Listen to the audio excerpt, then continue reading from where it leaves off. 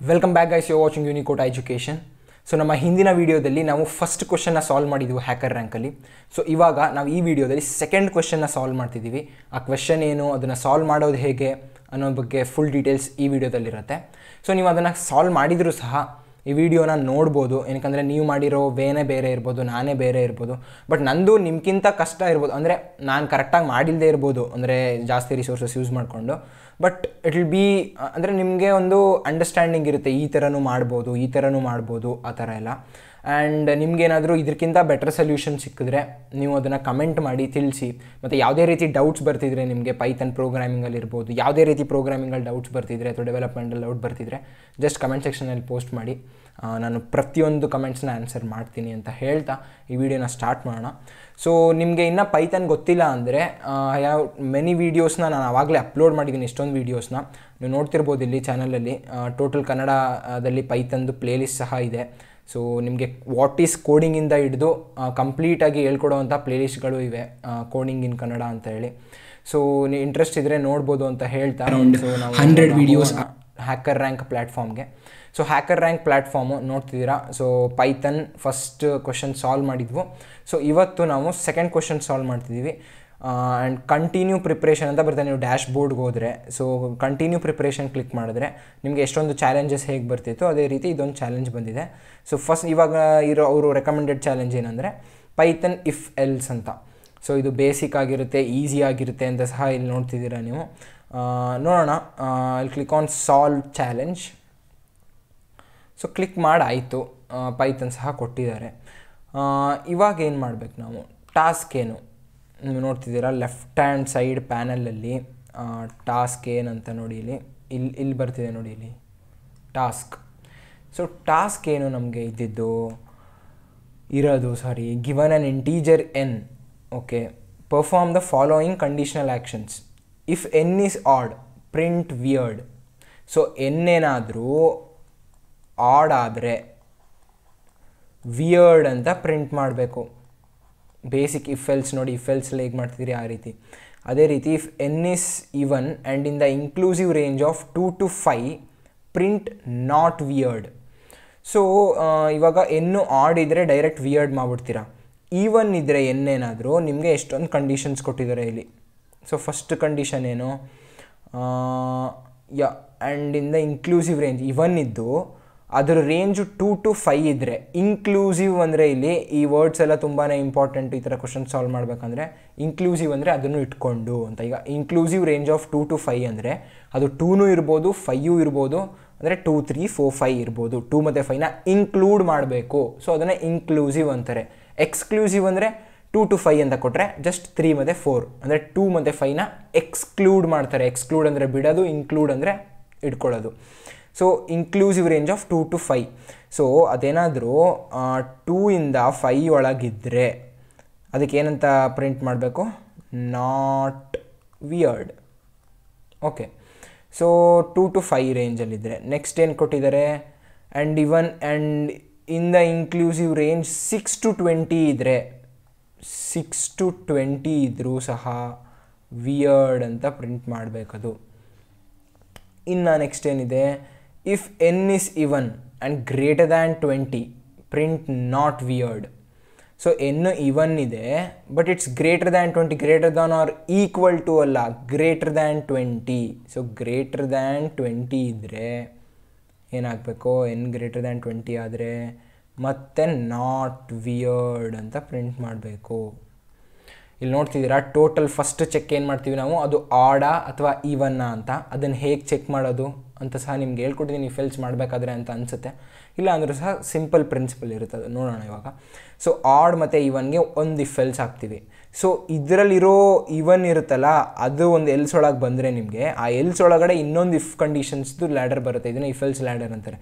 So if ಒಳಗೆ ಇಫ್ನ next ಮಾಡ್ತಿದ್ದೀವಿ ಕಂಡೀಷನ್ಸ್ನ, if else ಒಳಗಡೆ ಇಫ್ ಎಲ್ಸ್ನ ನೆಸ್ಟಿಂಗ್ ಮಾಡ್ತಿದ್ದೀವಿ. So total first add, if add print weird, if even, if N from 2 to 5 not weird, if N from 6 to 20 weird, if N ಅಂದರೆ ಎಲಿಫ್ ಅಂತ use ಮಾಡ್ಬೋದು. But ಇಲ್ಲಿ ನೀವು ಇನ್ನೂ ಈಸಿ ಮಾಡ್ಕೊಳ್ಳೋಕ್ಕೆ ಅಂದರೆ ಕೋಡ್ನ ಕಡಿಮೆ ಮಾಡೋಕ್ಕೆ ಏನು ಮಾಡ್ಬೋದು, ಈಗ ನಾಟ್ ವಿಯರ್ಡ್ ನೋಡಿ 2 ಕಡೆನೂ ಸಹ ಬರ್ತಿದೆ ಅಲ್ವಾ ಈವನ್ನಲ್ಲಿ. ಸೊ ಅದನ್ನು ಒಂದೇ ಇದರಲ್ಲಿ ಹಾಕ್ಬೋದು. If N is from 2 to 5 R N is greater than 20 print not weird else print weird. ನೋಡಿ ಅವಾಗ ನಿಮಗೆ ಕಂಡೀಷನ್ಸ್ ಕಡಿಮೆ ಆಗುತ್ತೆ, ನಿಮ್ಮ ಕೋಡ್ ಸಹ ಅಂದರೆ ಶಾರ್ಟ್ ಮಾಡ್ಬೋದು ಕೋಡ್ನ. ಸೊ ಅರ್ಥ ಮಾಡ್ಕೊಂಡಿದ್ದೀರ ಕ್ವೆಶನ್ನ, ನೀವು ಸಹ ಟ್ರೈಔಟ್ ಮಾಡಿ. ನಾನು ಸಹ ಇವಾಗ ಮಾಡ್ತೀನಿ.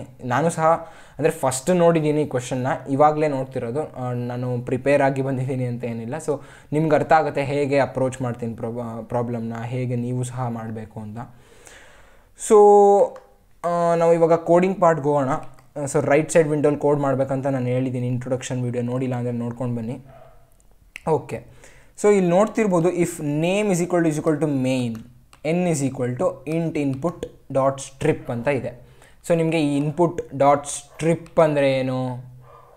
ಸ್ಟ್ರಿಪ್ ಅಂದರೆ ನೀವೇನು ಇನ್ಪುಟ್ ಕೊಡ್ತೀರಾ ಅದರಲ್ಲಿ ರೈಟ್ ಸೈಡ್ ಮತ್ತು ಲೆಫ್ಟ್ ಸೈಡ್ನ ಅದು ಸ್ಟ್ರಿಪ್ ಮಾಡಿ ಕೊಡ್ತಿದೆ. ಅಂದರೆ ರೈಟ್ ಸೈಡ್ ಲೆಫ್ಟ್ ಸೈಡಲ್ಲಿ ಏನು ಸ್ಪೇಸಸ್ ಇರುತ್ತೆ ಅದನ್ನ ಸ್ಟ್ರಿಪ್ ಮಾಡಿಕೊಡುತ್ತೆ.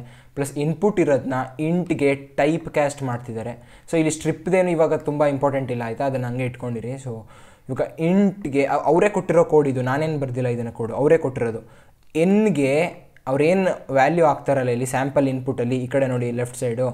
ಸೊ ಎನ್ಗೆ ಆ ವ್ಯಾಲ್ಯೂ ಹೋಗ್ಬಿಟ್ಟು ಕೂತ್ಕೊಳ್ಳೋ ಥರ ಮಾಡಿದ್ದಾರೆ ಅಷ್ಟೇ, ಇಂಟೀಜರ್ ಆಗಿ ಟೈಪ್ ಕ್ಯಾಸ್ಟ್ ಮಾಡಿಬಿಟ್ಟು. ಸೊ ಎನ್ಗೆ ಅದು ಬಂದಿದೆ. ಈಗ ನೀವು ಎನ್ನ ಯೂಸ್ ಮಾಡಿಕೊಂಡು ಮಾಡ್ತಿದ್ದೀರಾ. ಇದು ಇಫ್ ನೇಮ್ ಇಸ್ಕೊಳ್ಳೋ ಮೇನ್ ಇದೆಯಲ್ಲ, ಸೊ ಈ ಇಫ್ ಒಳಗೆ ಬರಬೇಕು ನಿಮ್ಮ ಕೋಡ್ ಏನೇ ಇದ್ದರೂ ಇಲ್ಲಿ, ಓಕೆನಾ. ಸೊ ಇದರೊಳಗೆ ಟ್ರೈ ಮಾಡಿ, ಅಂದರೆ ಅದರೊಳಗೆ ಮಾಡಬೇಕು. ಸೊ ಇಫ್ ನೇಮ್ ಇಸ್ಕೊಳ್ಳೋ ಮೇನ್ ಅಂದರೆ ಏನು ಅಂತಲೂ ಸಹ ಮುಂದೆ ಬರುತ್ತೆ, ಅದು ಅಡ್ವಾನ್ಸ್ ಸ್ವಲ್ಪ ಆಯಿತಾ. ಸೊ ನೇಮ್ ಇಸ್ಕೊಳ್ಳೋ ಮೇನ್ ಅಂದರೆ ಇಲ್ಲಿಂದ ಸ್ಟಾರ್ಟ್ ಆಗಬೇಕು. ಈಗ ಸಿ ಪ್ರೋಗ್ರಾಮಿಂಗಲ್ಲಿ ವಾಯ್ಡ್ ಮೇನ್ ಅಂತ ಇರ್ತಿತ್ತು ನೋಡಿ, ಆ ರೀತಿ ಇದನ್ನು ನೇಮ್ ಇಸ್ಕೊಳ್ಳೋ ಮೇನ್ ಅಂತ ಈ ಪೈಥನಲ್ಲಿ. ಸೊ ಇದನ್ನು ಆದಷ್ಟು ಯೂಸ್ ಮಾಡಲ್ಲ ನೀವು, ಬಟ್ ಅಡ್ವಾನ್ಸ್ಡ್ ಹೋಗ್ತಾ ಬೇಕಾಗುತ್ತೆ. ಸೊ ಅದನ್ನು ತಿಳ್ಕೊಳ್ಳೋಣ. ಇವಾಗ ಸದ್ಯಕ್ಕೆ ಈ ಕ್ವಶನ್ನ ಸಾಲ್ವ್ ಮಾಡೋದಾದರೆ, ಸೊ ಫಸ್ಟ್ ಆಫ್ ಆಲ್ ನಾವೇನು ನೋಡಿದ್ವೋ, ಎನ್ ಆಡ್ ಇದ್ದರೆ ವಿಯರ್ಡು, ಇವನ್ ಇದ್ದರೆ ಚೆಕ್ ಮಾಡಬೇಕು ಕಂಡೀಷನ್ಸ್. ಸೊ ನೋಡೋಣ, ಇಫ್ ಎನ್ ಆಡ್ ಅಂತ ಚೆಕ್ ಮಾಡೋದು ಹೆಂಗೆ? %2 is not equal to 0 ಅಂದರೆ ಏನರ್ಥ ಇಲ್ಲಿ? If N %2 not equal to 0 ಆದರೆ ಅಂದರೆ ಎನ್ನ 2ಇಂದ ಡಿವೈಡ್ ಮಾಡಿದಾಗ, ನಾನು ನಿಮಗೆ ತೊಗೊಳ್ಳೋದಾದರೆ ನೋಡಿ ಇಲ್ಲಿ, ಎನ್ನ 2ಇಂದ ಡಿವೈಡ್ ಮಾಡಿದಾಗ ರಿಮೈಂಡರ್ ಏನು ಬರುತ್ತೆ ಆಡ್ ನಂಬರ್ಸ್ಗೆ? 1 ಬರುತ್ತೆ. ಇದನ್ನು ಆಡ್ ಅಂತಾರೆ. So even ನಂಬರ್ಸ್ಗೆ no reminder, even ನಂಬರ್ಸ್ಗೆ. So ನಾವೇನಿಲ್ಲಿ check ಮಾಡ್ತಿದ್ದೀವಿ ಅಂದರೆ, if N %2 is not equal to 0 ಅಂದರೆ ಅದು ಆಡ್ ಅಂತ ಅರ್ಥ ಆಗ್ತಿದೆ ಅಂತ ಅಂದ್ಕೊಂಡಿದ್ದೀನಿ. ಸೊ ಅದು ಆಡ್ ಆದರೆ ಏನು ಮಾಡಬೇಕು ನಾವು? ಪ್ರಿಂಟ್ ವಿಯರ್ಡ್ ಅಂತ ಪ್ರಿಂಟ್ ಮಾಡಬೇಕಂತ ಹೇಳಿದ್ದಾರೆ. ಆಡ್ ಆಗಲಿಲ್ಲ ಅಂದರೆ ಎಲ್ಸ್ ಅಂತ ಹಾಕ್ಬಿಡ್ಬೋದಲ್ವಾ. ಆಡ್ ಆಗಲಿಲ್ಲ ಅಂದರೆ ಇವನ್ನೇ ಇರಬೇಕು, ಎರಡೇ ಥರ ಇರೋದು, ಇವನ್ ಅಥವಾ ಆಡ್. ಸೊ ಇವಾಗ ಇವನ್ ಆಗಿರುತ್ತೆ. ಅದು ಇವನ್ ಆಗಿದ್ದಾಗ ಏನು ಚೆಕ್ ಮಾಡಬೇಕು? ಆವಾಗಲೇ ನೋಡಿದ್ವು, ಅದು 2 to 5 ಅಥವಾ ಗ್ರೇಟರ್ ದ್ಯಾನ್ 20 ಅಂತ ಚೆಕ್ ಮಾಡಬೇಕು. If N is less than 5 R N is greater than 2. ಇಲ್ಲೇನು ಮಾಡಿದೆ? ಇದು ಎಕ್ಸ್ಕ್ಲೂಸಿವ್ ಆಯಿತು. ಇನ್ಕ್ಲೂಸಿವ್ ಅಂದರೆ ಅದನ್ನು ಇನ್ಕ್ಲೂಡ್ ಮಾಡಬೇಕು. So greater than R equal to 2, less than R equal to 2, ಮತ್ತು ಆರ್ ಅಲ್ಲ, ಮತ್ತು ನೋಡಿ ಇಲ್ಲಿ ಆ್ಯಂಡ್ ಬರುತ್ತೆ. ಸೊ ಅದು ಅದ್ರ ಮಧ್ಯೆ ಇರಬೇಕು. If N is less than 5 and greater than R equal to 2. So ಅದನ್ನು 2 to 5 ಇನ್ಕ್ಲೂಸಿವ್ ರೇಂಜ್ ಅಂತಾರೆ. ಓಕೆ, ಸೊ ಇದು ಒಂದು ಕಂಡೀಷನ್ ಆಯಿತು. ಓಕೆನಾ. ಸೊ ನೆಕ್ಸ್ಟ್ ಇನ್ನೊಂದು ಕಂಡೀಷನ್ ಏನು? ಆಗಿರ್ಬೋದು, R N is greater than 20. So ಎರಡು ಕಂಡೀಷನ್ ನಾವು ನೋಡಿದ್ವು ನೋಡಿ. ಇವಾಗ ಇಲ್ಲಿ ನೋಡ್ತಿದ್ದೀರಾ, ಒಂದು ಈ ಕಂಡೀಷನ್ ಏನಾಗುತ್ತೆ? ಇದು 2 ಅದೇ N less than R equal to 5 and N greater than R equal to 2, ಅದು ಈ ಕಂಡೀಷನ್ ಆಗುತ್ತೆ. ಅದೇ ರೀತಿ ನಾಟ್ ವಿಯರ್ಡ್ನ ನಾವು ಈ ಕಂಡೀಷನ್ಗೂ ಪ್ರಿಂಟ್ ಮಾಡಬೇಕು. So when N is greater than 20, ಇಲ್ಲಿ ನೋಡ್ತಿದ್ದೀರಾ ನೋಡಿ, if N is even and greater than 20 print not weird ಅಂತಾನೆ. ಇದನ್ನು ನಾವು ಎಲ್ಸ್ ಕಂಡೀಷನಲ್ಲಿ ಹಾಕೊಳ್ಳೋಣ. ಸೆಕೆಂಡ್ ಇಫ್ ಎಲ್ಸ್ ಒಳಗಡೆ ಎಲ್ಸ್ ಕಂಡೀಷನಲ್ಲಿ ಹಾಕೊಳ್ಳೋಣ. ಸೊ ಅದನ್ನು ಹೇಗೆ ಹಾಕೋತೀವಿ ನಾವು? ಸೊ ಇಲ್ಲಿ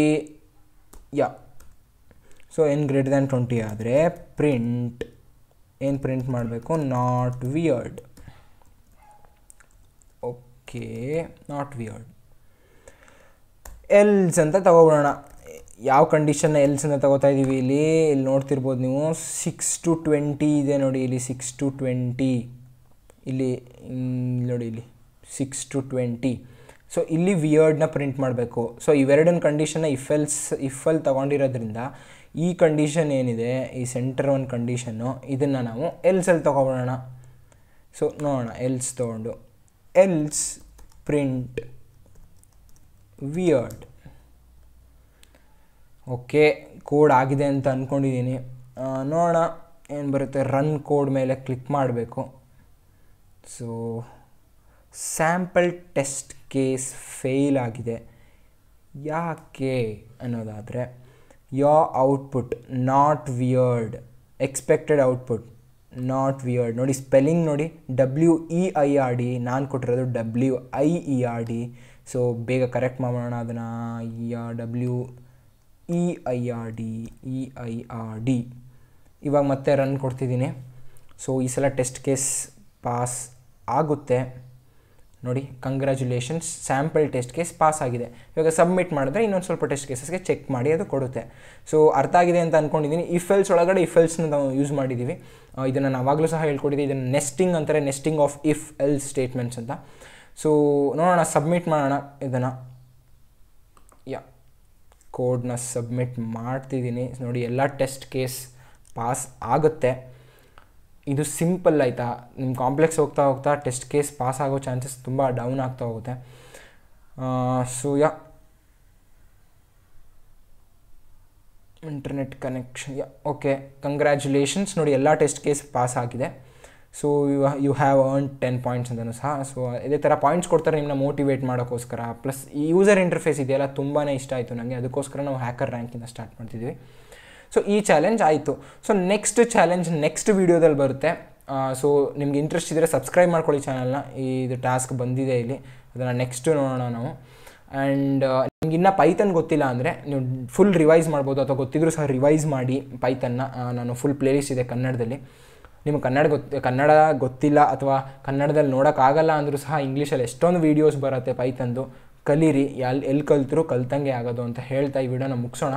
ಸೊ ಇಷ್ಟ ಆಗಿದ್ರೆ ವಿಡಿಯೋ ಲೈಕ್ ಮಾಡಿ ಆ್ಯಂಡ್ ಸಬ್ಸ್ಕ್ರೈಬ್ ಮಾಡ್ಕೊಳ್ಳಿ. ನಿಮ್ಗೆ ಏನಾದರೂ ಅಪ್ಡೇಟ್ಸ್ ಬೇಕು ವೀಡಿಯೋಸ್ದು, ಏನಕ್ಕಂದರೆ ಮುಂದೆ ನಾವು ಡೇಟಾ ಸ್ಟ್ರಕ್ಚರ್ಸ್ ಇನ್ C programming as well as web application penetration testing ಮಾಡಬೇಕು ಅಂತ ಅಂದ್ಕೊಂಡಿದ್ದೀನಿ. So thank you guys, thank you for watching this video. Stay home, stay safe.